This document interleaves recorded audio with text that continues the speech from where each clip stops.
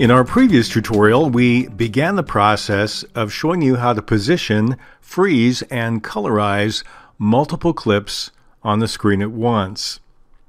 We took each clip and we adjusted the time of it. We added a freeze frame to the beginning and the end, but we ran into a problem. Because my freeze frame on track number 3, though it has a black area, this black area is not empty. It's black.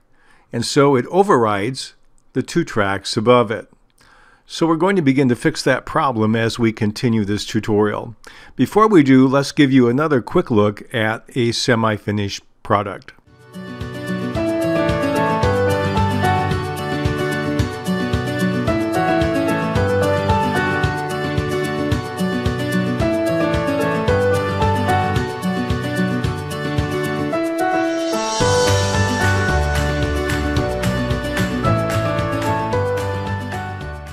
So let's fix the problem that we had with our snapshots, our freeze frames at the beginning and the end.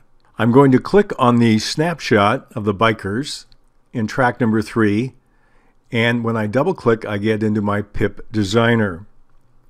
We're going to fix the problem that this black area on the right obscures the tracks below it by using our chroma key settings.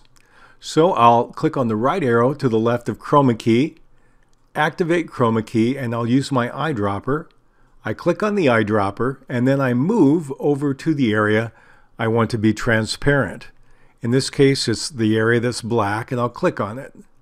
Now immediately you see the track underneath begin to be visible, but that track also has black, so we don't have a problem here with this. We're finished here.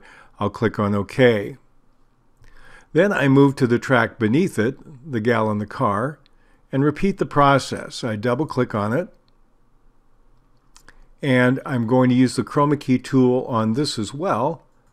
I'll turn it on, use the eyedropper, and click, and now I see the track beneath it. So now my problem is corrected on the left side. I'll click on OK. We need to do the same at the very end, so I'll move back to track number 3, double click, and we'll quickly chroma key the black, click on OK, move up 1 track, repeat the process, quickly chroma key the black area, and now I see the still videos below. We'll click on OK. Now when we play the entire clip from beginning to end, we'll go back to our movie mode. I'll show a little more screen here. And when we play it, we should be able to see it. They're all frozen to start with, and then we find they each move for about 10 seconds, the duration of the clips, and then when they're finished, each one will freeze. Now what I'd like to do now is adjust the timing of our clips. I want the Jeep on the beach to play in its entirety, and then when it's finished, we'll start the gal driving down the road, and then we'll go with the bikers. So I'm going to give myself some more real estate. I'll change the magnification of my tracks. We'll take track number 2 and highlight the last 2 segments and drag to the right, and we'll have our little blue marker. It will snap to that. So when the first video is done, it will freeze, but the second video will begin. Now I need to fill in the space with my still image, otherwise I'll have black screen in that quadrant. So we'll stretch it out and make it match. So now if we just play the end of this, we'll watch and see. Let me give myself a little larger room to visualize this again on our recording screen. We'll play it. And now you'll watch the Jeep move.